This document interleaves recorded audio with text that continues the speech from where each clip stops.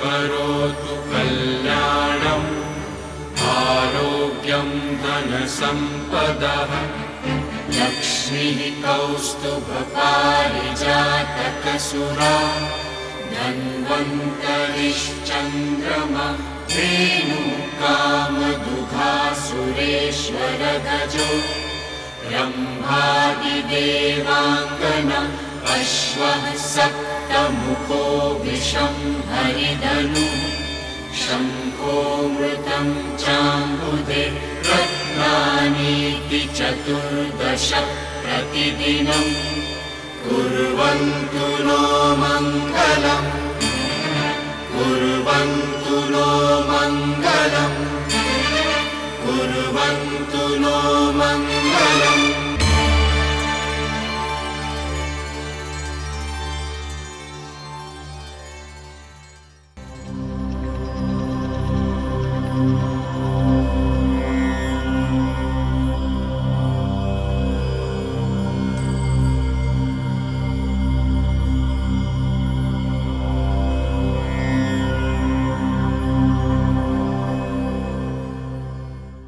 ഇന്ന് നമ്മൾ സംസാരിക്കാൻ പോകുന്നത് കരൾ രോഗങ്ങളെക്കുറിച്ചാണ്, ലിവർ ഡിസോർഡേഴ്സ്. കരളിനെക്കുറിച്ച് പറയുമ്പോൾ നമുക്കറിയാം, കരൾ നമ്മുടെ ശരീരത്തിൽ ഏറ്റവും പ്രധാനപ്പെട്ട ഒരു അവയവമാണ്.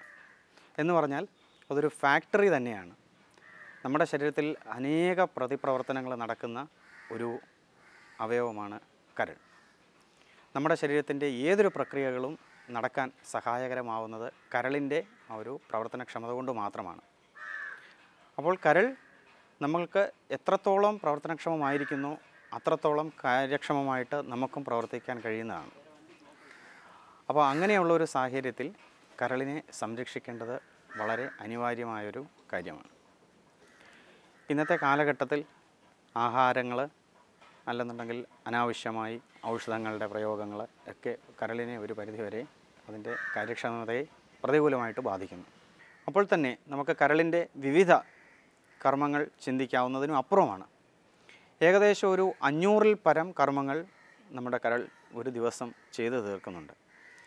അതിലെടുത്ത് പറയാൻ പറ്റുന്നതായിട്ട് പ്രോട്ടീനുകളുടെ നിർമ്മാണം, നമ്മുടെ ശരീരത്തിന് ആവശ്യമായിട്ടുള്ള പ്രക്രിയകൾക്ക് വേണ്ടിയ പ്രോട്ടീൻ, രക്തത്തിൻ്റെ ആ ഒരു കറക്റ്റായിട്ടുള്ളത് നിർവഹിക്കുവാനായിട്ടുള്ള ആവശ്യമുള്ള രക്തം കട്ട പിടിക്കാൻ സഹായിക്കുന്ന, അതിനെ റെഗുലേറ്റ് ചെയ്യാനുള്ള സാധനങ്ങളുടെ പ്രൊഡക്ഷൻ, പിന്നെ നമ്മുടെ ശരീരത്തിൽ എന്തെങ്കിലും ഇൻഫെക്ഷൻ ഉണ്ടായിക്കഴിഞ്ഞാൽ അതിനെതിരെ പ്രതിരോധിക്കാനുള്ള മാർഗ്ഗങ്ങൾ സ്വീകരിക്കുക, നമ്മുടെ ശരീരത്തിൽ എന്തെങ്കിലും വിഷാംശങ്ങളുണ്ടെങ്കിൽ അതിനെ ഡീടോക്സിഫൈ ചെയ്യാനുള്ള സാധനങ്ങളെ നിർമ്മിക്കുക. അങ്ങനെ ഒരു വളരെയധികം പ്രവർത്തനങ്ങൾ ചെയ്തു തീർക്കുന്ന ഒരു ഫാക്ടറി തന്നെയാണ് നമ്മുടെ ലിവർ. അപ്പോൾ തന്നെ ഇതിനുണ്ടാകാവുന്ന രോഗങ്ങളും അല്ലെങ്കിൽ ഇതിലുണ്ടായ രോഗങ്ങൾക്കും അതിനനുസരിച്ചിട്ട് നമ്മൾ ചികിത്സിച്ചില്ല എങ്കിൽ ഇത് നമ്മുടെ ശരീരത്തെ ആകെ മൊത്തം ബാധിക്കാവുന്നതുമാണ്. ഇപ്പോഴത്തെ ഈ കാലഘട്ടത്തിൽ വളരെയധികം, ഏകദേശം ഒരു 20% മുതൽ 30% വരെയും ഈ ലിവർ ഡിസീസ് ബാധിക്കുന്നതായിട്ട് പഠനങ്ങൾ രേഖപ്പെടുത്തുന്നുണ്ട്. ഈ പഠനങ്ങളിൽ നിന്ന് നമുക്ക് വ്യക്തമാക്കാൻ പറ്റുന്നത് വളരെയധികം വിവിധ കാരണങ്ങൾ കൊണ്ടാണ് ഈ വിവിധ തരത്തിലുള്ള ഈ ലിവർ ഡിസീസുകൾ വന്നുകൂടുന്നത്. അതിൽ മെയിനായിട്ടും നമുക്ക് പറയാൻ പറ്റുക വിഷം കലർന്ന ഭക്ഷണ സാധനങ്ങളുടെ അമിതമായ ഉപയോഗം. ഇപ്പോൾ നമ്മൾ ഉപയോഗിക്കുന്നത് പച്ചക്കറി ആയാലും മത്സ്യമാംസാദികളായാലും അതിനകത്തൊക്കെ ആവശ്യത്തിലധികമായിട്ട് വിഷാംശങ്ങൾ കലർത്തുന്നതായി ഇപ്പോൾ പഠനങ്ങൾ കാണിക്കുന്നുണ്ട്. അത് തന്നെയുമല്ല, നമ്മൾ എന്തൊരു വസ്തു ഉപയോഗിച്ച് കഴിഞ്ഞാലും അല്ലെങ്കിൽ ഏതൊരു വസ്തു നമ്മൾ ഉപയോഗിച്ച് കഴിഞ്ഞാലും അതിനകത്ത് ഒരു വിഷാംശത്തിൻ്റെ സാന്നിധ്യം കാണുന്നുണ്ടെന്നാണ് പുതിയ ഗവേഷണ പ്രകാരമുള്ള നിർണ്ണയങ്ങൾ. ഇതൊക്കെ തന്നെ നമ്മുടെ ലിവറിനെ വളരെ സാരമായി ബാധിക്കാവുന്നതാണ്. ഇങ്ങനെ വളരെയധികം ഈ രാസപ്രക്രിയകളുടെ പരിണിത ഫലമായിട്ട് നമ്മുടെ ശരീരത്തിൽ വന്നിരിക്കുന്ന മാറ്റം അത് നമ്മുടെ ശരീരത്തെ ആകെ മൊത്തം ആ ഒരു പ്രോപ്പറായിട്ടുള്ള ഫങ്ഷനെ ബാധിച്ചിട്ട് പലതരത്തിലുള്ള രോഗങ്ങൾക്ക് കാരണമാക്കാൻ ഉതകുന്നതാണ്. ഇപ്പോൾ നമ്മൾ ക്ലിനിക്കൽ പ്രാക്ടീസിൽ കണ്ടുവരുന്ന ഒരു വളരെ കൂടുതലായിട്ട് വരുന്ന ഒരു രോഗമാണ് ഫാറ്റി ലിവർ. ആ പേരിൽ നിന്ന് തന്നെ അറിയാം, ഫാറ്റി ലിവർ. ലിവറിൻ്റെ ആ ഭാഗത്ത് കൊഴുപ്പ് അടിഞ്ഞു കൂടിയിട്ട് ഉണ്ടാകുന്ന ഒരു രോഗമാണ്. ഇവിടെ ആ പേര് പോലെ തന്നെ കൂടുതൽ കൊഴുപ്പ്. അപ്പോൾ നമുക്കതിൻ്റെ കാരണം കുറേ ചിന്തിക്കാവുന്നതാണ്. കൂടുതൽ കൊഴുപ്പ് ഉള്ള ഉപയോഗങ്ങൾ അല്ലെങ്കിൽ നമ്മുടെ ശരീരത്തിലുണ്ടാകുന്ന ആ കൊഴുപ്പുകളെ യഥാവണ്ണം അത് മാറ്റാൻ പറ്റുന്നില്ലാത്ത ഒരു അവസ്ഥയാണത്. ഇപ്പോൾ എല്ലാ കൊഴുപ്പ് ഉപയോഗിക്കുന്ന എല്ലാവരിലും ഈ ഒരു രോഗം വരണം എന്ന് നിർബന്ധവുമില്ല. കാരണം എന്താണെന്ന് വെച്ചാൽ നമ്മുടെ ആ ഡൈജസ്റ്റീവ് സിസ്റ്റം വളരെ കറക്റ്റാണ് എങ്കിൽ നമ്മുടെ ശരീരത്തിന് ആവശ്യമായിട്ടുള്ള ഈ കൊഴുപ്പ് സ്വീകരിച്ച ശേഷം ബാക്കിയുള്ളവയെ പുറന്തള്ളുകയും സ്വീകരിച്ചതിനെ നമ്മുടെ ശരീരപ്രക്രിയകൾക്ക് ആവശ്യമായിട്ട് ഉപയോഗിക്കുകയും അതിന് കൂടുതലായിട്ട് വരുന്നതിനെ സ്റ്റോറേജ് ചെയ്ത് വെക്കാനുമുള്ള സംവിധാനം ലിവർ ചെയ്യുന്നുണ്ട്. ഇത് ക്രമാതീതമായിട്ട് വർദ്ധിക്കുകയും ഈ കൊഴുപ്പുകളുടെ ക്രമാതീതമായ വർധനവ് മൂലം അല്ലെങ്കിൽ നമ്മുടെ ശരീരത്തിനുള്ളിലേക്ക് ചെല്ലുന്ന ആ കൊഴുപ്പുകൾ മുഴുവനും പുറന്തള്ളപ്പെടാതെ വരികയും അത് കരളിൻ്റെ ഭാഗത്ത് അടിഞ്ഞുകൂടുകയും ചെയ്യുന്ന ഈ ഒരു പ്രതിഭാസം വരുമ്പോൾ നമ്മുടെ ലിവറിന് ഇതിനെ കറക്റ്റായിട്ട് ഡീടോക്സിഫൈ ചെയ്ത് വിടാൻ പറ്റാതെ വരികയും തദ്വാര ആ ലിവറിന് വളരെ കൊഴുപ്പ് അടിഞ്ഞുകൂടിയിട്ട് ആ സ്വാഭാവികമായിട്ടുള്ള ആ ഒരു വെയിറ്റും അല്ലെന്നുണ്ടെങ്കിൽ അതിൻ്റെ ആ ഘടനയിൽ നിന്നും വ്യത്യാസം വരുന്ന ഒരു അവസ്ഥയാണ് ഈ ഫാറ്റി ലിവർ. അപ്പോൾ ഇവിടെ ഈ ഫാറ്റി ലിവർ എന്ന് പറയുന്ന ഒരു രോഗം ഈവൻ ദോ അത് രോഗമായിട്ട് പറഞ്ഞിട്ടുണ്ട് എങ്കിൽ പോലും ഇതിന് പല ഘട്ടങ്ങളുണ്ട്.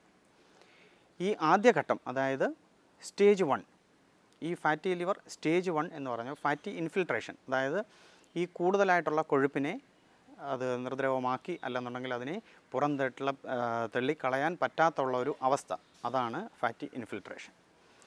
ഈ ഒരു അവസ്ഥയിൽ നിന്നും നമ്മൾ യഥാവിധി ചികിത്സിക്കാതെ വിട്ടുകഴിഞ്ഞാൽ ഇത് കൂടുതൽ അപകടകരങ്ങളായിട്ടുള്ള അവസ്ഥയിലേക്ക് നീങ്ങാൻ പറ്റും. അത് പിന്നെ അടുത്ത സ്റ്റേജായിട്ടുള്ള ഫാറ്റി ലിവർ ഗ്രേഡ് 2, ഗ്രേഡ് 3 അങ്ങനെയുള്ള അവസ്ഥകളിലേക്ക് നീങ്ങും. ഇവിടെ ഫാറ്റി ലിവർ ആദ്യത്തെ ആ ഒരു അവസ്ഥയിൽ നമുക്ക് യാതൊരു വിധത്തിലുള്ള ഒരു സിംറ്റവും ഉണ്ടാകുകയില്ല. നമ്മൾ വേറെ ഏതെങ്കിലും ഒരു അസുഖങ്ങളായിട്ട് രോഗികൾ വരുമ്പോൾ നമ്മൾ അവർക്ക് ആവശ്യമായിട്ടുള്ള ബ്ലഡ് ടെസ്റ്റുകൾ ചെയ്യുമ്പോൾ ചിലപ്പോൾ ഇൻസിഡൻ്റലായിട്ട് കാണുന്ന ഒരു ഫൈൻഡിങ് ആയിരിക്കാം ഈ ഫാറ്റി ലിവർ. അപ്പോൾ തന്നെ നമ്മളത് ശ്രദ്ധിച്ച് രോഗികളെ പറഞ്ഞ് മനസ്സിലാക്കി കൊഴുപ്പടിയുന്ന ആ ഒരു രോഗസ്വഭാവം നിങ്ങളുടെ ലിവറിൽ കാണുന്നുണ്ട്, അതിനനുസരിച്ച് പ്രതിക്രിയ ചെയ്യണം എന്ന് പറഞ്ഞ് മനസ്സിലാക്കി നമ്മൾ അതിനോടൊപ്പം തന്നെ ചികിത്സ നിർദ്ദേശിക്കുകയും ചെയ്യുകയാണ്. അത് അടുത്ത സ്റ്റേജുകളിലേക്ക് പ്രോഗ്രസ് ആവാതിരിക്കാനായിട്ടുള്ള ഒരു നടപടി. അപ്പോൾ തന്നെ നമുക്കവിടെ എന്ത് ചികിത്സ ചെയ്യാൻ പറ്റും എന്നുള്ളതാണ് പിന്നീടുള്ള ചോദ്യം. ഫാറ്റി ലിവർ വൺസ് ഇത് വന്നു കഴിഞ്ഞാൽ ഇത് റിവേഴ്സിബിൾ ആണോ, അതായത് മാറ്റം വരുത്താൻ പറ്റുമോ എന്നൊക്കെയുള്ള സംശയങ്ങൾ ഇപ്പോൾ പരക്കെയുണ്ട്. തീർച്ചയായിട്ടും സ്റ്റേജ് 1 ഫാറ്റി ലിവർ അല്ലെങ്കിൽ ഫാറ്റി ഇൻഫിൽട്രേഷൻ എന്ന് പറയുന്ന ഒരവസ്ഥ നമുക്ക് തികച്ചും റിവേഴ്സിബിളാണ്. അത് നമുക്ക് മുഴുവനായിട്ട് നമുക്ക് മാറ്റിയെടുത്ത് നമുക്ക് സ്വാഭാവികതയെ നിലനിർത്താൻ സഹായിക്കുന്നതാണ്. നമ്മുടെ ആയുർവേദ ശാസ്ത്ര രീതിയാൽ പറഞ്ഞു കഴിഞ്ഞാൽ ഇവിടെ കൂടുതൽ സ്നേഹമയമായിട്ടുള്ള ഒരു അവസ്ഥയായതുകൊണ്ട് ഇവിടെ എപ്പോഴും ഒരു രൂക്ഷണം, അതായത് ഒരു ഡ്രൈയിങ് ടൈപ്പ് ഓഫ് ട്രീറ്റ്മെൻറ്റാണ് നമ്മളെപ്പോഴും ഇവിടെ ഉപയോഗിക്കേണ്ടത്. എന്ന് പറഞ്ഞാൽ എപ്പോഴും നമ്മൾ ഉപയോഗിക്കുന്ന ഔഷധങ്ങൾ അല്ലെങ്കിൽ ആഹാരങ്ങൾ എപ്പോഴും ഒരു രൂക്ഷ സ്വഭാവമുള്ള രീതിയിലാണെങ്കിൽ ഈ ഒരു രോഗത്തിൽ വളരെയധികം പ്രയോജനം ചെയ്യും. രൂക്ഷ സ്വഭാവം എന്ന് മാത്രമല്ല, അത് നമ്മുടെ കരളിനെ കൂടുതൽ ബലപ്പെടുത്താൻ സഹായിക്കുന്ന രീതിയിൽ അതിന് പ്രത്യേകിച്ചും യകൃത് വിശേഷം എന്ന് പറയും ആയുർവേദത്തിൽ. യകൃത് വിശേഷം അതായത് അതിൻ്റെ ആക്ഷൻ, മോഡ് ഓഫ് ആക്ഷൻ അല്ലെങ്കിൽ സൈറ്റ് ഓഫ് ആക്ഷൻ എന്ന് പറയുന്നത് നമ്മുടെ ലിവറിലാവുകയും അല്ലെങ്കിൽ അവിടെ രൂക്ഷ സ്വഭാവത്തിലുള്ള എപ്പോഴും ഈ കൊഴുപ്പിനെ അടിച്ച് നീക്കാൻ കഴിവുള്ളതുമായിട്ടുള്ള ഔഷധങ്ങളും ആഹാരങ്ങളുമാണ് നമ്മളവിടെ ഉപയോഗിക്കേണ്ടത്. ഉദാഹരണം പറഞ്ഞാൽ നമുക്കവിടെ ഉപയോഗിക്കാം, നമ്മുടെ ശരിക്കും പറഞ്ഞു കഴിഞ്ഞാൽ ആയുർവേദ ശാസ്ത്രത്തിൽ ഇതോടൊരു മേധോധാതുവിൻ്റെ വൈകൃതം. ഇത് കൂടുതലായിട്ടും ബാധിക്കപ്പെടാൻ സാധ്യതയുള്ള രോഗികൾ എന്ന് പറയുന്നത് ഡയബറ്റിക് ആയിട്ടുള്ള ആൾക്കാർ, അല്ലെങ്കിൽ കൂടുതൽ സ്ഥൗല്യം അതായത് കൂടുതൽ അമിതവണ്ണമുള്ള ആൾക്കാർ, കൂടുതലായിട്ടും ഈ പറഞ്ഞ ഹൈപ്പോതൈറോയിഡിസം അങ്ങനെയൊക്കെയുള്ള അസുഖമുള്ള ആൾക്കാരിലാണ് കൂടുതലായിട്ടും ഫാറ്റി ഇൻഫിൽട്രേഷൻ ഓഫ് ലിവർ കണ്ടുവരുന്നത്. എപ്പോഴും ഫാറ്റ് അധികമായിട്ട് വരുന്നവർക്ക് ഫാറ്റി ലിവർ വരണം എന്ന് നിർബന്ധമില്ല. കാരണം അവരുടെ മെറ്റബോളിക് ആക്ടിവിറ്റീസ് വളരെ കറക്റ്റാണ് എങ്കിൽ, വ്യായാമമൊക്കെ ചെയ്യുന്നവരാണെന്നുണ്ടെങ്കിൽ നമുക്ക് ആവശ്യമായിട്ടുള്ള ഈ ഫാറ്റിനെ അടിച്ച് കളയുക മൂലം വളരെ കറക്റ്റായിട്ട് നീങ്ങുകയും അവിടെ ഫാറ്റി ലിവർ ഉണ്ടാകാനുള്ള സാധ്യത കുറയുകയും ചെയ്യുന്നു. മറിച്ച് ഈ പറഞ്ഞ അസുഖങ്ങളുള്ളവരിൽ നമ്മുടെ മെറ്റബോളിക് ആക്ടിവിറ്റീസ് വളരെ കറക്റ്റായിട്ടല്ലാത്തതുകൊണ്ട് അവിടെ ഈ കൂടുതലായിട്ടുള്ള കൊഴുപ്പ് അവിടെ നിൽക്കുകയും അതിനെ നീക്കം ചെയ്യാൻ പറ്റാതെ വരികയും ചെയ്യുമ്പോഴാണ് ഈ ഒരവസ്ഥ ഉണ്ടാകുന്നത്.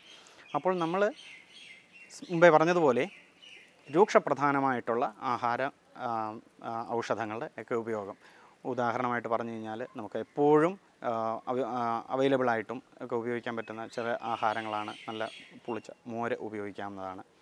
പിന്നെ നമുക്ക് അവിടെ ഈ അരിഷ്ട പ്രയോഗങ്ങൾ ചെയ്യാമോ എന്ന് ചോദിച്ചു കഴിഞ്ഞാൽ ആദ്യത്തെ ആ ഒരു അവസ്ഥയിൽ എപ്പോഴും അരിഷ്ടങ്ങൾ നല്ലതല്ല. ഫാറ്റി ലിവറിൻ്റെ ആ ഒരു അക്യൂട്ട് ഫേസിൽ എപ്പോഴും അരിഷ്ടങ്ങൾ ഉപയോഗിക്കുന്നത് നല്ലതല്ല. എങ്കിലും അതിൻ്റെ ഒരു റിക്കവറി സ്റ്റേജിൽ അരിഷ്ടം വേണമെങ്കിൽ ജലം ചേർത്ത് ഡൈല്യൂട്ട് ചെയ്ത് ഉപയോഗിക്കാവുന്നതാണ്.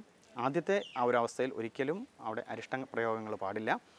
പിന്നെ ചൂർണങ്ങളെന്ന് പറഞ്ഞാൽ ഷഡ്ധരണം ചൂർണം, വൈശ്വാനര ചൂർണം പോലെയുള്ള ചില ചൂർണങ്ങൾ അവിടെ അഗ്നിദീപ്തി ഉണ്ടാക്കുക, അതായത് നമ്മുടെ ഡൈജഷനെ കറക്റ്റ് ചെയ്യുന്ന രീതിയിലുള്ള മരുന്നുകൾ ഉപയോഗിച്ച് കഴിഞ്ഞാൽ ഈ നമ്മുടെ ഡൈജസ്റ്റീവ് ഫയർ കറക്റ്റായ ശേഷം ഈ കൂടുതലായിട്ട് അടിഞ്ഞുകൂടി കിടക്കുന്ന കൊഴുപ്പിനെ നീക്കം ചെയ്യാൻ സഹായിക്കുന്നതും ഈ പറഞ്ഞ ഔഷധങ്ങൾ എല്ലാം തന്നെ യകൃത് വിശേഷമായതുകൊണ്ടും നമുക്ക് ഈ ഫാറ്റി ലിവർ എന്ന് പറഞ്ഞ ആ ഒരു കണ്ടീഷനിൽ വളരെയധികം പ്രയോജനം ചെയ്യുന്നതാണ്.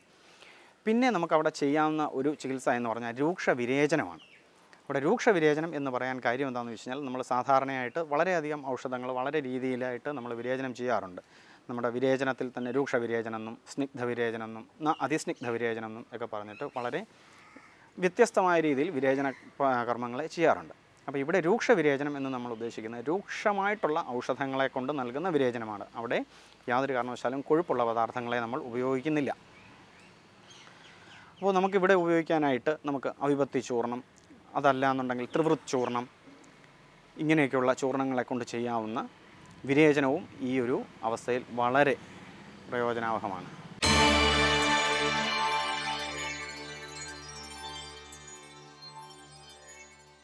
ഇവിടെ രൂക്ഷ വിരേചനങ്ങളാണ് വളരെ പ്രയോജനം ചെയ്യുന്നത്. അപ്പോൾ നമുക്ക് ഇത് മനസ്സിലാക്കേണ്ടതുണ്ട്. അപ്പോൾ അവിടെ ഫാറ്റി ലിവർ ഉണ്ടെങ്കിൽ തന്നെ എത്രത്തോളം ആയിട്ടുണ്ട് എന്ന് നമുക്ക് മനസ്സിലാക്കേണ്ടതുണ്ട്. മനസ്സിലാക്കാനായിട്ട് നമുക്ക് വളരെയധികം സാധ്യതകൾ ഇപ്പോഴുണ്ട്. അതായത് അൾട്രാസൗണ്ട് ചെയ്ത് നോക്കാവുന്നതാണ്. പിന്നെ ലിവർ ഫങ്ഷൻ ടെസ്റ്റുകൾ, അവിടെ നമുക്ക് ബിലിറുബിന്, അവിടെ SGPT, SGOT ഇതെല്ലാം നമുക്ക് ശ്രദ്ധിച്ച് അവിടെ ഈ കൊഴുപ്പിൻ്റെ അളവിനെ നമുക്ക് മനസ്സിലാക്കി നമുക്ക് യഥാശക്തിക്ക് അനുസരിച്ച്, അതായത് ഇതിൻ്റെ ഈ രോഗത്തിൻ്റെ അല്ലെങ്കിൽ ഈ കൊഴുപ്പിൻ്റെ ആധിക്യത്തിനനുസരിച്ച് നമുക്ക് അത്രയും ശക്തിയിൽ നൽകാവുന്നതാണ് ഈ വിരേചനങ്ങൾ. അപ്പോൾ ഈ വിരേചനത്തിനോടൊപ്പം തന്നെ ഔഷധങ്ങളും ഈ രൂക്ഷമായിട്ടുള്ള രീതിയിൽ ഔഷധം കൊടുക്കുകയായിരിക്കും എപ്പോഴും നല്ലത്. അതായത് എപ്പോഴും യകൃത് വിശേഷങ്ങളായിട്ടുള്ള ഗ്ലൂച്ചാതി കഷായം, അമൃതോത്തരം കഷായം, ദശമൂലം കഷായം, പിന്നെ അതുപോലെയുള്ള പുനർനവ മണ്ടൂരം, ഇങ്ങനെയൊക്കെയുള്ള കുറച്ച് ഔഷധങ്ങളുടെ പ്രയോഗങ്ങളും ഈ ഒരു അവസ്ഥയിൽ വളരെ പ്രയോജനമാണ്. പിന്നെ ഇതിപ്പോൾ നമ്മൾ ആ ഒരു സമയത്ത് ചികിത്സിക്കാതെ വിട്ട് കഴിഞ്ഞാൽ ഇത് അടുത്ത സ്റ്റേജിലേക്ക് കയറുകയായി. അപ്പോൾ സ്റ്റേജ് 2 ഫാറ്റി ലിവർ. അവിടെ ഈ കൊഴുപ്പ് മൂലം കരളിന് ഒരു കൂടുതലായിട്ട് അതിൻ്റെ സ്വാഭാവികമായിട്ടുള്ള ഒരു സൈസിലുണ്ടാകുന്ന ഒരു വ്യത്യാസം കൂടുതലാകുക, ഒരു എൻലാർജ്മെൻറ്റ് ഓഫ് ദ ലിവർ എന്ന് പറഞ്ഞ ഒരു അവസ്ഥയിലേക്ക് നീങ്ങുന്നതാണ്. അപ്പം ഇവിടുത്തെ ഈ ഒരു അവസ്ഥയിൽ നമ്മൾ ആ ഫസ്റ്റ് സ്റ്റേജിൽ കണ്ടതിനെക്കാട്ടിൽ കൂടുതലും കുറച്ചും കൂടെ ആ ആധിക്യം കൂടുതലായിരിക്കും രോഗത്തിൻ്റെ. എന്നിരുന്നാൽ തന്നെയും ഇത് രോഗികളിൽ പ്രബലമായ അല്ലെന്നുണ്ടെങ്കിൽ പ്രത്യക്ഷത്തിൽ വലിയ ക്ലിനിക്കൽ സിംറ്റംസ് ഒന്നും കാണിക്കുകയില്ല. നമ്മൾ ഈ പറഞ്ഞതുപോലെ തന്നെ വേറെ ഏതെങ്കിലും രോഗമായിട്ട് സമീപിക്കുമ്പോൾ നമ്മൾ ചെയ്യുന്ന ബ്ലഡ് ടെസ്റ്റുകളോ അല്ലെന്നുണ്ടെങ്കിൽ മറ്റുള്ള ഏതെങ്കിലും ടെസ്റ്റുകൾ വഴിയോ ഇൻസിഡൻ്റലായിട്ട് തന്നെ കാണുന്നുള്ളൊരു ഫൈൻഡിങ് ആയിരിക്കാം ഈ ഗ്രേഡ് 2 ഫാറ്റി ലിവർ. അവിടെയും ഇതേ ചികിത്സകൾ തന്നെയാണ് പ്രയോഗിക്കേണ്ടത്. എന്നിരുന്നാൽ പോലും അവിടെ ഈ ചെയ്യാവുന്ന ഈ മുമ്പ് പറഞ്ഞ രൂക്ഷ വിരേചനങ്ങളും മറ്റുള്ള ഔഷധങ്ങളും എല്ലാം തന്നെയാണ് കൊടുക്കേണ്ടത്. പിന്നെ അതോടൊപ്പം തന്നെ രോഗിക്ക് ചെറുതായിട്ട് വ്യായാമം ചെയ്യാനായിട്ടും, അതായത് അർത്ഥശക്തിയിലുള്ള വ്യായാമം ചെയ്യാനും കൂടെ നമ്മൾ രോഗിയെ പറഞ്ഞ് മനസ്സിലാക്കേണ്ടതാണ്. ഇതിൽ നിന്നും മുമ്പോട്ട് പോയി കഴിഞ്ഞാൽ ഒരു അവസ്ഥയാണ് സ്റ്റേജ് 3 അല്ലെന്നുണ്ടെങ്കിൽ ഹെപ്പാറ്റോമെഗാളി എന്ന് പറയും. അവിടെ ഈ ഒരു അവസ്ഥയിൽ കരളിന് കാര്യമായ വീക്കം സംഭവിച്ചിട്ട് കരളിൻ്റെ ഒരു സ്വാഭാവികമായിട്ടുള്ള പ്രവർത്തനത്തെ തന്നെ ഒരു താളം തെറ്റിക്കുന്ന ഒരവസ്ഥയിലേക്കുള്ള ഒരു സഞ്ചാരപഥമാണ് ഈ ഹെപ്പാറ്റോമെഗാളിയിൽ സംഭവിക്കുന്നത്. അവിടെ കരളിന് വീക്കം സംഭവിക്കാം. ഈ ഒരു അവസ്ഥ എന്ന് പറഞ്ഞാൽ തികച്ചും ഔഷധ സാധ്യമാണോ എന്ന് ചോദിച്ചു കഴിഞ്ഞാൽ നമുക്ക് അവിടെ ഇതിൻ്റെ എത്ര കാലപരിധികളൊന്നും തന്നെ നമുക്ക് പറയാൻ പറ്റാത്ത ഒരു അവസ്ഥയുമാണ്. ഹെപ്പാറ്റോമെഗാളി അത് തന്നെ ഈ വളരെയധികം കാരണങ്ങൾ മുമ്പ് പറഞ്ഞതുപോലെ തന്നെ വളരെയധികം കാരണങ്ങൾ കൊണ്ടുണ്ടാവാം. ഇതിപ്പോൾ സ്വാഭാവികമായിട്ടും ഈ കൊഴുപ്പ് കഴിക്കുന്നത് കൊണ്ട് മാത്രമല്ല, വളരെയധികം ഔഷധങ്ങൾ ആവശ്യമില്ലാത്ത ഈ പാരസെറ്റമോൾ പോലെയുള്ള ഔഷധങ്ങൾ നമ്മുടെ സ്റ്റഡിയിൽ തന്നെ തെളിഞ്ഞിട്ടുണ്ട്. പാരസെറ്റമോൾ എന്ന് പറയുന്ന ഒരു ലിവർ ടോക്സിൻ ആണെന്ന് തന്നെ നമ്മൾ തെളിഞ്ഞിട്ടുണ്ട്. അപ്പോൾ അതുപോലെയുള്ള ഔഷധങ്ങൾ, എക്കോസ്പ്രിൻ പോലെയുള്ള ഔഷധങ്ങളുടെ നിരന്തരമായ ഉപയോഗം ഒരു പരിധിവരെ ഈ ലിവർ ഡിസീസിന് ഒരു കോൺട്രിബ്യൂട്ടിംഗ് ഫാക്ടറാണ്. അപ്പോൾ തന്നെ ഈ ആവശ്യമില്ലാതെ പെട്ടെന്ന് ഒരു പനി വന്നു കഴിഞ്ഞാൽ ഉടനെ പോയി, അല്ലെന്നുണ്ടെങ്കിൽ ഒരു വേദന വന്നു കഴിഞ്ഞാൽ ഉടനെ പോയി ഒരു പെയിൻ കില്ലർ കഴിക്കുക, അല്ലെന്നുണ്ടെങ്കിൽ ഒരു പാരസെറ്റമോൾ കഴിക്കുക എന്നൊക്കെ പറയുന്ന ആ ഒരു സമ്പ്രദായം വളരെയധികം ഇന്നിപ്പോൾ പ്രായോഗികമായിട്ട് കാണുന്നുണ്ട്. എന്നിരുന്നാലും അത് നമ്മുടെ കരളിന് എത്രത്തോളം കാര്യക്ഷമമാണ് എന്നുള്ളത് നമ്മൾ ചിന്തിക്കേണ്ടിയിരിക്കുന്നു. ഇങ്ങനെയുള്ള ഈ ഔഷധങ്ങളുടെ പ്രയോഗം ഒരു പരിധിവരെ ഈ ഒരു ഫാറ്റി ലിവർ അല്ലെന്നുണ്ടെങ്കിൽ ഹെപ്പാറ്റോമെഗാളി പോലെയുള്ള ഒരു അവസ്ഥയ്ക്ക് കാരണമായി തീരുന്നതായിട്ടും കാണുന്നുണ്ട്. അതുകൊണ്ട് തന്നെ ഇതിനെ വളരെ വിശാലമായിട്ട് തരംതിരിച്ചിട്ടുമുണ്ട് ഈ ലിവർ ഡിസീസിനെ. ഒന്ന് ആൽക്കഹോളിക് അല്ലെങ്കിൽ നോൺ ആൽക്കഹോളിക് എന്ന രണ്ട് രീതിയിൽ. ആൽക്കഹോളിക് എന്ന് പറഞ്ഞു കഴിഞ്ഞാൽ തന്നെ നമുക്ക് മനസ്സിലാവും കൂടുതലായിട്ട് മദ്യത്തിൻ്റെ ഉപയോഗം ചെന്ന് കഴിഞ്ഞാൽ തന്നെ ഈ മദ്യം വിഷത്തിൻ്റെ അതേ സ്വഭാവമുള്ളതാണ്. അപ്പം ഇത് നമ്മുടെ ഏറ്റവും കൂടുതലായിട്ടും കരളിനെയാണ് ബാധിക്കുന്നത്. അങ്ങനെ ഈ കരളിനെ ബാധിക്കുന്ന രീതിയിലുള്ള മദ്യപാനം വലിയ അപകടം പിടിച്ച ഒരു വസ്തുതയാണ്. അതിൽ ശീലിക്കുന്നവർക്ക് എപ്പോഴും കരൾ സംബന്ധമായ രോഗങ്ങൾക്ക് സാധ്യത വളരെ കൂടുതലാണ്.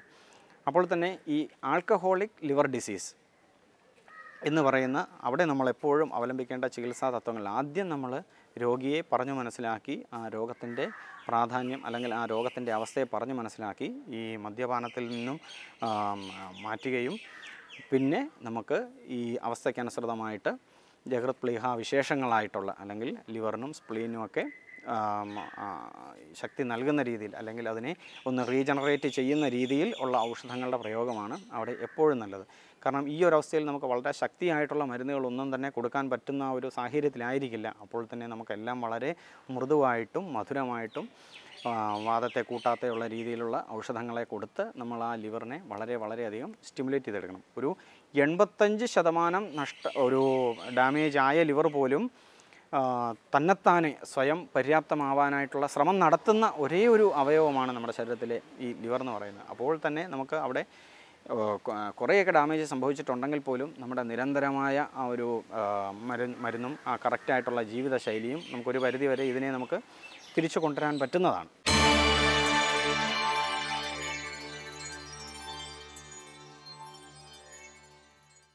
വളരെ അപകടമായ ഒരു അവസ്ഥയാണ് ലിവർ സിറോസിസ് എന്ന് പറയുന്നത്.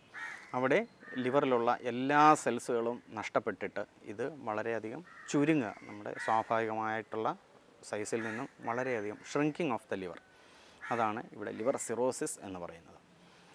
അവിടെ വളരെയധികം കാരണങ്ങൾ കൊണ്ട് ലിവർ സിറോസിസ് വരാം. എങ്കിലും ഈ ഫാറ്റി ലിവർ നമ്മൾ കറക്റ്റായിട്ട് ചികിത്സിച്ചില്ല എങ്കിലും അത് ആൽക്കഹോളിക് ആയാലും നോൺ ആൽക്കഹോളിക് ആയാലും മറ്റ് ഏത് കാരണങ്ങളെ കൊണ്ടായാലും ലിവറിന് ആദ്യത്തെ ആ ഒരു അവസ്ഥയിൽ സംഭവിച്ചിരിക്കുന്ന ആ ഒരു രോഗങ്ങളെ നമ്മൾ മാറ്റാതെ അല്ലെങ്കിൽ യഥാസമയം ചികിത്സിക്കാതെ വിട്ടുകഴിഞ്ഞാൽ അത് ഏതൊരു ഇതാണെങ്കിൽ പോലും അത് അവസാനം വന്നെത്തുക എന്ന് പറയുന്നത് ഹെപ്പാറ്റോമെഗാളിയും കഴിഞ്ഞിട്ട് ലിവർ സിറോസിസ് എന്ന് പറഞ്ഞ അവിടെ അവസ്ഥയിലാണ്. അവിടെ പ്രത്യേകിച്ച് നമുക്ക് ഔഷധങ്ങളെ ഒന്നും ചെയ്യാനില്ല. എന്നിരുന്നാലും ഒരു ലൈഫ് എക്സ്പെക്റ്റൻസി കൂട്ടുക എന്നുള്ള രീതിയിൽ എന്തെങ്കിലും ഔഷധങ്ങൾ കൊടുത്ത് നമുക്ക് ശ്രമിച്ചു നോക്കാം എന്നുള്ളതല്ലാതെ ലിവർ സിറോസിസിന് നമുക്ക് പ്രത്യേകിച്ചൊരു ഔഷധങ്ങളെ കൊണ്ട് മാറിയ ഒരു അനുഭവം പ്രത്യക്ഷത്തിലില്ല.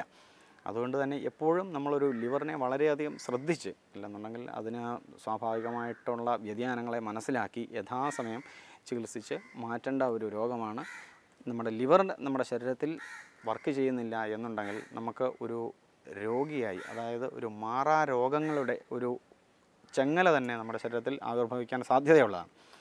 അതുകൊണ്ട് തന്നെ നമ്മളെപ്പോഴും ഒരു ഫാറ്റി ലിവർ എന്ന് നമ്മളൊരു USG റിപ്പോർട്ടിൽ കണ്ടു കഴിഞ്ഞാൽ നമ്മൾ എപ്പോഴും രോഗിയെ പറഞ്ഞ് മനസ്സിലാക്കാനുള്ള ശ്രമം നടത്തണം. ഇത് ഫാറ്റി ലിവർ അല്ലേ, അല്ലാതെ ഇത് നമ്മളിത് വെറുതെ അങ്ങ് വിട്ട് കഴിഞ്ഞാൽ ഒരിക്കലും നമ്മളത് ചെയ്യാൻ പാടില്ല. അത് രോഗിയെ പറഞ്ഞ് മനസ്സിലാക്കി അതിന് യഥാവണ്ണം നമ്മൾ ഔഷധങ്ങളെ കൊടുത്ത് ആ ഒരു ഫസ്റ്റ് സ്റ്റേജിൽ നിന്ന് തന്നെ മാറ്റാൻ പറ്റുമെങ്കിൽ ഏറ്റവും നല്ലത്. അവിടുന്ന് ഫർദറായിട്ട് അതിൻ്റെ പുരോഗമനം, അതായത് ആ രോഗം സെക്കൻഡ് സ്റ്റേജ് അല്ലെങ്കിൽ തേർഡ് സ്റ്റേജ് അല്ലെങ്കിൽ ലിവർ സിറോസിസ്, ഹെപ്പാറ്റോമെഗാളി ഇങ്ങനെയുള്ള അവസ്ഥയിലേക്ക് പുരോഗമിക്കുന്നതിന് നമുക്ക് തടയിടാവുന്നതുമാണ്. ഇതാണ് ഈ ഫാറ്റി ലിവർ എന്ന് പറയുന്ന ആ ഒരു രോഗവും അതിന് അനുബന്ധമായിട്ട് വരാവുന്ന കുറേ രോഗങ്ങളുടെ ഒരു അവസ്ഥയും. അതിന് നമുക്ക് യഥാവണ്ണം ചികിത്സിച്ചാൽ നമുക്കവിടെ പ്രൊസീജിയറായിട്ട് നമുക്ക് ചെയ്യാൻ പറ്റുക, എല്ലാ ലിവർ ഡിസീസിലും നമുക്ക് ചെയ്യാൻ പറ്റുന്ന ഒരു പ്രൊസീജിയർ എന്ന് പറഞ്ഞു കഴിഞ്ഞാൽ വിരേചനമാണ്. എപ്പോഴും ഈ ഫാറ്റ് കൂടുതലുള്ളിടത്ത് നമ്മൾ രൂക്ഷ വിരേചനമായിട്ട് നടത്തുക. അതല്ലാത്തടത്ത് നമ്മൾ ഈഷത്ത്, അതായത് വളരെ മൃദുവായിട്ടുള്ള സ്നേഹവിരേചനം നടത്തുക, അങ്ങനെയൊക്കെയുള്ള ചികിത്സാ പദ്ധതികളാണ് നമ്മൾ കൂടുതലും അവലംബിക്കാറുള്ളത്. എപ്പോഴും യകൃത് പ്ലീഹ വികാരങ്ങളിൽ വിരേചനത്തിൻ്റെ അത്രയും ഫലവത്തായിട്ടുള്ള ഒരു ക്രിയാപദ്ധതി അല്ലെങ്കിൽ ക്രിയാക്രമം ഇല്ല എന്ന് തന്നെ പറയാം. കാരണം എന്താണെന്ന് ചോദിച്ചു കഴിഞ്ഞാൽ ഈ യകൃത് അല്ലെങ്കിൽ പ്ലീഹ എന്ന് പറയുന്നത് പിത്തസ്ഥാനമാണ്. അപ്പോൾ അവിടെ നമ്മൾ പിത്തത്തിന് ഏറ്റവും നല്ല ചികിത്സ എന്ന് പറയുന്നത് തന്നെ വിരേചനമാണ്. അതുപോലെ ഇപ്പോൾ പിത്തസ്ഥാനത്തിലുള്ള കഫവൃദ്ധിയാണ് ഇതിൻ്റെ ഏറ്റവും വലിയ കാരണം. അപ്പോൾ ഈ പിത്തത്തിനെയും കഫത്തിനെയും ഒരുപോലെ ശമിപ്പിക്കാൻ വിരേചനത്തിൻ്റെ അത്രയും ശക്തിയുള്ള ഒരു ചികിത്സാ പദ്ധതി ഇല്ലാത്തതുകൊണ്ട് ഈ ഒരു അവസ്ഥയിൽ ലിവറിൻ്റെ ഏതൊരവസ്ഥയിലും നമുക്ക് ചെയ്യാൻ പറ്റുന്ന അല്ലെങ്കിൽ നമുക്ക് അപകടകരമല്ലാത്ത ഒരു ചികിത്സയാണ് വിരേചനം. അവിടെ രൂക്ഷ വിരേചനങ്ങൾ ഒരു പരിധിവരെ നമുക്ക് ഈ ഫാറ്റി ലിവർ ഡിസീസിലും ഒക്കെ നമുക്ക് കാണാം. ഈ ഫാറ്റി ലിവർ ഡിസീസിൽ ഉപയോഗിക്കുന്ന എല്ലാ ഔഷധങ്ങളും തന്നെ നമുക്ക് കൊളസ്ട്രോളിൻ്റെ അവസ്ഥയിലും അല്ലെങ്കിൽ കൊളസ്ട്രോൾ കൂടുതലായിട്ടിരിക്കുന്ന അവസ്ഥയിലും നമുക്ക് കൊടുക്കാവുന്നതാണ്. അപ്പോൾ അവിടെ ഏതെല്ലാം ഔഷധങ്ങൾ നമുക്ക് ഫാറ്റി ലിവറിൽ കൊടുക്കാമോ അതെല്ലാം തന്നെ നമുക്ക് കൊളസ്ട്രോൾ കൂടിയിരിക്കുന്ന അവസ്ഥയിലും കൊടുക്കാവുന്നതാണ്. എന്താണെന്ന് വെച്ച് കഴിഞ്ഞാൽ കൊളസ്ട്രോൾ എന്ന് പറയുന്നതും ഇത് തന്നെയാണ്, മേധസ് തന്നെയാണ്. അവിടെ ക്രമാതീതമായി വർദ്ധിച്ചിരിക്കുന്ന മേധസ് ആയതുകൊണ്ട് തന്നെ മേധോ വിലയനമായിട്ടുള്ള ചികിത്സാ പദ്ധതികളായിരിക്കും ഇവിടെ എപ്പോഴും നല്ലത്. അപ്പോൾ അവിടെ കുറച്ച് ഉഷ്ണമായിട്ടുള്ള ഔഷധങ്ങളും രൂക്ഷമായിട്ടുള്ള ഔഷധങ്ങളുടെ പ്രയോഗവുമായിരിക്കും കൂടുതൽ നല്ലത്. നമ്മുടെ ആയുർവേദ ശാസ്ത്രത്തിൽ സ്നേഹവ്യാപത്തുകൾ പറയുന്നുണ്ട്. അപ്പോൾ ആ സ്നേഹവ്യാപത്തുകൾക്ക് പരിഹാരമായിട്ട് എന്തെല്ലാം ഔഷധങ്ങൾ പറഞ്ഞിട്ടുണ്ടോ അതെല്ലാം തന്നെ നമുക്ക് ഫാറ്റി ലിവറിൽ ഉപയോഗിക്കാവുന്നതാണ്. അതെല്ലാം തന്നെ നമുക്ക് ഈ പറഞ്ഞതുപോലെ ഈ കൊളസ്ട്രോളിൽ ഉപയോഗിക്കാവുന്നതാണ്. ഉദാഹരണം പറഞ്ഞു കഴിഞ്ഞാൽ തക്രാരിഷ്ടം, ഖലം, ഉദ്ദാളം എന്നൊക്കെ പറഞ്ഞിട്ടുള്ള കുറേ ഔഷധങ്ങൾ പറഞ്ഞിട്ടുണ്ട്. പിന്നെ ഗോമൂത്രം ചേർന്ന പ്രിപ്പറേഷൻസ്, പിന്നെ ത്രിഫല, ഗുഗ്ഗുലു, ഇതെല്ലാം തന്നെ നമുക്ക് ഈ ഒരേപോലെ നമുക്ക് ഈ ഫാറ്റി ലിവർ ഡിസീസിലും അതല്ലെന്നുണ്ടെങ്കിൽ കൊളസ്ട്രോളിലും ഒക്കെ ഉപയോഗിക്കാവുന്നതാണ്. അപ്പോൾ അങ്ങനെയുള്ള ഔഷധങ്ങളുടെയും ആഹാരങ്ങളുടെയും പ്രയോഗവും നമുക്കൊരു പരിധിവരെ ഈ ഹെപ്പാറ്റിക് ഡിസോർഡേഴ്സിനെ നമുക്ക് കൺട്രോൾ ചെയ്യാൻ സാധിക്കുന്നതാണ്. പിന്നെ പറയാനുള്ള ഒരു വസ്തുത എന്ന് പറഞ്ഞാൽ ഇവിടെ ഈ ഗോമൂത്രം എന്ന് പറയുന്നത് വളരെ തീക്ഷ്ണമാണ്. അപ്പോൾ നമ്മൾ എപ്പോഴും ഇതിൻ്റെ അവസ്ഥ നമ്മൾ ശ്രദ്ധിക്കണം. ഈ സിറോസിസ് പോലെയുള്ള അവസ്ഥയിൽ നമുക്ക് ഈ കൂടുതലായിട്ട് പിന്നെയും രൂക്ഷമായിട്ടും വാദവർദ്ധനങ്ങളായിട്ടുമുള്ള ആഹാരം കൊടുത്തു കഴിഞ്ഞാൽ ഈ സിറോസിസ് എന്ന് പറഞ്ഞിരിക്കുന്ന ആ ഒരു അവസ്ഥ തന്നെ നമുക്കവിടെ കൂടുതലായിട്ടും ഒന്നും ചെയ്യാനില്ലാത്തത് കൊണ്ടും പിന്നെയും നമ്മൾ രൂക്ഷവും വാദവർദ്ധനവുമായിട്ടുള്ള ആഹാരം കൊടുത്തു കഴിഞ്ഞാൽ ഈ ഒരു ഗുണത്തിനേക്കാട്ടിൽ കൂടുതൽ ദോഷം ചെയ്യുമോ എന്നുള്ളൊരു ആശങ്ക നമുക്കുണ്ടാക്കാവുന്നതുകൊണ്ട് നമ്മളെപ്പോഴും രൂക്ഷപ്രയോഗങ്ങൾ നമ്മൾ ഈ ലിവർ സിറോസിസിൽ ചെയ്യാറില്ല. അവിടെ എപ്പോഴും മൃദുവായിട്ടുള്ള ഔഷധങ്ങളുടെ പ്രയോഗമാണ് നമ്മൾ കൂടുതൽ ചെയ്യാവുന്നത്. പ്രായോഗികമായിട്ട് നമ്മൾ ഈ ലിവറിൻ്റെ അസുഖങ്ങളിൽ കൊടുക്കാവുന്ന കുറേ മരുന്നുകൾ അവസ്ഥയ്ക്കനുസൃതമായിട്ടായിരിക്കണം നമ്മൾ കൊടുക്കുന്നത്. എല്ലാം നമ്മൾ ഈ ഒരു പ്രകരണത്തിലാണ് പറയുന്നതെങ്കിൽ പോലും നമ്മൾ ഇതൊക്കെ കൊടുക്കേണ്ടതിന് അവസ്ഥാനുസാരേണ വേണം കൊടുക്കാനായിട്ട്. ഗുളൂച്ചാതി കഷായം പറയുന്നുണ്ട്, ഗുളൂച്ചാതി കഷായം, തിക്തകം കഷായം, മഹാതിക്തകം കഷായം, യോഗരാജ ഗുഗ്ഗുലു, കൈശോര ഗുഗ്ഗുലു, പുനർനവ ഗുഗ്ഗുലു, ഇങ്ങനെയുള്ള ഒത്തിരിയധികം ഔഷധങ്ങൾ നമ്മൾ ഈ യകൃത് പ്ലീഹ വികാരങ്ങളിൽ പറയുന്നുണ്ട്. അതൊക്കെ നമ്മൾ ഉണ്ടെങ്കിൽ പോലും ഇതെല്ലാം നമ്മൾ കൃത്യമായി പരിശോധന നടത്തിയ ശേഷം ഒരു ലിവർ ഫംഗ്ഷൻ ടെസ്റ്റ് നടത്തുക, അതോടൊപ്പം തന്നെ നമ്മളൊരു ultrasound abdomen along with liver ഇതെല്ലാം ചെയ്യുക. അതിനുശേഷം നമ്മൾ ഒരു കറക്റ്റായിട്ടുള്ള ഒരു ഡയഗ്നോസിസിൽ എത്തിയ ശേഷം ആ രോഗിയുടെ അവസ്ഥയ്ക്കനുസൃതമായിട്ട് യഥാവണ്ണം നമ്മൾ ഈ ഔഷധങ്ങൾ വികൽപ്പനം ചെയ്ത് കൊടുത്തു കഴിഞ്ഞാൽ ഫസ്റ്റ് സ്റ്റേജും സെക്കൻഡ് സ്റ്റേജും ഒരു പരിധിവരെ ഒരു ഹെപ്പാറ്റോമെഗാളിയിലും വളരെയധികം പ്രയോജനം ചെയ്യുന്ന ഈ വർദ്ധമാന പിപ്പലി പ്രയോഗങ്ങളൊക്കെ നമുക്ക് ചെയ്യാവുന്നതാണ്. ഈ വർദ്ധമാന പിപ്പലി പ്രയോഗം വളരെ എഫക്റ്റീവ് ആണെന്ന് പറഞ്ഞു കഴിഞ്ഞാൽ പോലും നമ്മളിത് ചെയ്യുന്നതിന് മുമ്പായിട്ട് എപ്പോഴും ഈ ഇൻറ്റസ്റ്റൈനൽ വേരീസസ് ഒക്കെ ഉണ്ടോ എന്നുള്ളത് നമ്മൾ നോക്കേണ്ടതാണ്. കാരണം ഇത് വളരെ പ്രയോജനം ചെയ്യുന്നതാണെന്ന് പറഞ്ഞു കഴിഞ്ഞാൽ പോലും ഈ ഇൻറ്റസ്റ്റൈനൽ വേരീസസ് ഒക്കെ ഉള്ള ആ ഒരു അവസ്ഥയിൽ വർദ്ധമാന പിപ്പലി കൊടുത്തു കഴിഞ്ഞാൽ അത് ഗുണത്തിനെക്കാട്ടി കൂടുതൽ ദോഷം ചെയ്യാനുള്ള സാധ്യതയുണ്ട്. തദ്വാര ബ്ലീഡിംഗ് ഒക്കെ ഉണ്ടാകാനുള്ള സാധ്യതയുണ്ട്. പിന്നെ ഗുണാർദ്രക പ്രയോഗങ്ങൾ വളരെ നല്ലതാണ്. ഇതൊക്കെ വളരെ തീക്ഷ്ണങ്ങളായിട്ടുള്ള പ്രയോഗങ്ങളായതുകൊണ്ട് തന്നെ കഫവിലയനമാണെന്നുള്ളതിനകത്ത് സംശയമില്ല. അപ്പോൾ തന്നെ നമ്മൾ ഇതിൻ്റെ ആ രൂക്ഷ കാഠിന്യ പ്രയോഗങ്ങളായതുകൊണ്ട് നമ്മൾ ഈ ആഭ്യന്തരമായിട്ട് കൊടുത്തു കഴിഞ്ഞാൽ എന്തെങ്കിലും അപകടങ്ങൾ പറ്റാതിരിക്കാൻ വേണ്ടിയിട്ടാണ് ഈ പറഞ്ഞതുപോലെ രോഗനിർണയം വളരെ അനിവാര്യമാണ്. ഇതിന് ഈ പറഞ്ഞതുപോലെ എൻഡോസ്കോപ്പി അങ്ങനെയുള്ള ഇതെല്ലാം ചെയ്ത് ആവശ്യമെന്ന് തോന്നുകയാണെന്നുണ്ടെങ്കിൽ ഈ പറഞ്ഞ പ്രയോഗങ്ങൾ വർദ്ധമാന പിപ്പലി പ്രയോഗങ്ങൾ, ഗുഡാർദ്രക പ്രയോഗങ്ങൾ, ഈ ഗുഡപിപ്പലി പ്രയോഗങ്ങൾ ഒക്കെ നമുക്ക് ചെയ്യാവുന്നതാണ്. കൂടുതലും പിത്താനുബന്ധമായിട്ടുള്ള ഒരു അവസ്ഥയായതിനാലും അവിടെ കൂടുതലായിട്ട് ഈ രക്തത്തിൻ്റെ ആ ഒരു ഇൻവോൾവ്മെൻറ്റും പിത്തത്തിൻ്റെ ആ ഒരു ഇൻവോൾവ്മെൻറ്റും ഒക്കെ കൂടുതലായതുകൊണ്ട് നമ്മൾ രൂക്ഷതീക്ഷ്ണ പ്രയോഗങ്ങൾ ചെയ്യുമ്പോൾ ഈ അവസ്ഥ നമുക്ക് അപകടകരമായിട്ട് മാറാതിരിക്കാൻ വേണ്ടിയിട്ടാണ് ഇതെല്ലാം നമ്മൾ ചെയ്യുന്നത്. ഇതൊക്കെ ചെയ്ത് നമ്മളിതൊരു സപ്പോർട്ടീവായിട്ട് നമ്മുടെ ഈ ഔഷധങ്ങൾ കൊടുത്തു കഴിഞ്ഞാൽ ഒരു പരിധിവരെയും നമുക്ക് ഈ ഫാറ്റി ലിവർ ഡിസീസ് അതിൻ്റെ ഫർദർ പ്രോഗ്രസീവായിട്ടുള്ള സ്റ്റേജ് 1, സ്റ്റേജ് 2 അല്ലെന്നുണ്ടെങ്കിൽ ഹെപ്പാറ്റോമെഗാളി ഈ പറഞ്ഞ അവസ്ഥയിൽ നിന്നൊക്കെ നല്ല മാറ്റം നമുക്ക് കൊണ്ടുവരാവുന്നതാണ്. അത് നമ്മുടെ അനുഭവസിദ്ധമാണ്. ഈ പ്രത്യക്ഷത്തിൽ വളരെ ഒരു 15 അല്ലെന്നുണ്ടെങ്കിൽ ഒരു 20 ദിവസം വരെയുള്ള വർദ്ധമാന വിപ്പലി പ്രയോഗങ്ങൾ നമുക്ക് പ്രയോഗിക്കാവുന്നതാണ്. അത് വളരെ അനുഭവസിദ്ധമായിട്ട് നമുക്ക് വളരെയധികം കണ്ടിട്ടുമുണ്ട്. നമ്മൾ വളരെയധികം പ്രയോഗിക്കുന്ന ഒരു പ്രയോഗമാണ് ഈ വർദ്ധമാന വിപ്പലി.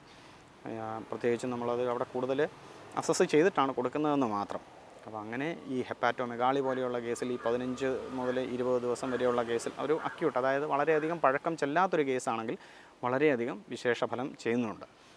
അപ്പോൾ നമുക്ക് ഇതിനകത്ത് ഏറ്റവും മനസ്സിലാക്കേണ്ട ഒരു കാര്യം എന്താണെന്ന് ചോദിച്ചു കഴിഞ്ഞാൽ, നമുക്ക് ലിവറിന് എപ്പോഴും ഒരു സൈലൻ്റ് ആയിരിക്കും. നമുക്ക് ഒരു ഫാറ്റി ലിവർ ഉണ്ടെങ്കിലോ അല്ലെന്നുണ്ടെങ്കിൽ ഗ്രേഡ് 1 ഗ്രേഡ് 2 ഒക്കെ വന്നു കഴിഞ്ഞാൽ പോലും നമുക്ക് യാതൊരു തരത്തിലുള്ള സിംറ്റംസും അവിടെ ഉണ്ടാവില്ല. ഇതെല്ലാം അസിംറ്റമാറ്റിക് ആയിരിക്കും.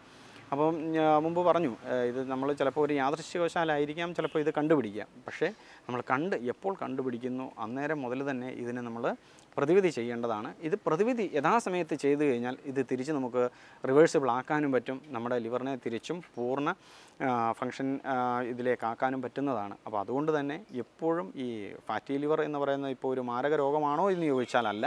പക്ഷേ അതിൻ്റെ അവസ്ഥകൾ മാറിക്കഴിഞ്ഞാൽ അത് ക്രമേണ മാരകമല്ലാത്തതിൽ നിന്ന് നമ്മുടെ ജീവൻ വരെ അപഹരിക്കാവുന്ന ഒരു മാരകാവസ്ഥയിലേക്ക് എത്താൻ സാധ്യതയുള്ള ഒരു രോഗമായതുകൊണ്ട് എപ്പോഴും നമ്മൾ ശ്രദ്ധിക്കുക.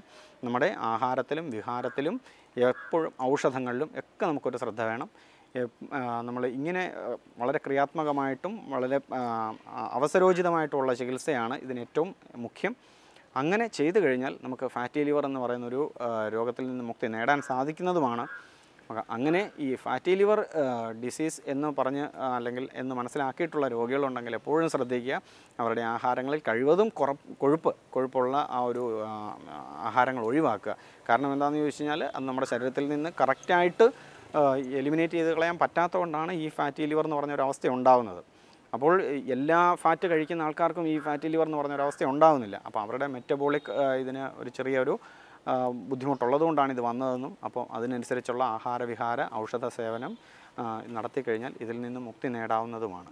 സർവേഷാം സ്വസ്തിർഭവതു, സർവേഷാം സ്വസ്തിർഭവതു, സർവേഷാം ശാന്തിർഭവതു, സർവേഷാം ശാന്തിർഭവതു, സർവേഷാം പൂർണ്ണം ഭവതു, സർവേഷാം പൂർണ്ണം ഭവതു, സർവേഷാം മംഗളം ഭവതു, സർവേ ഭവന്തു സുഖിനഃ.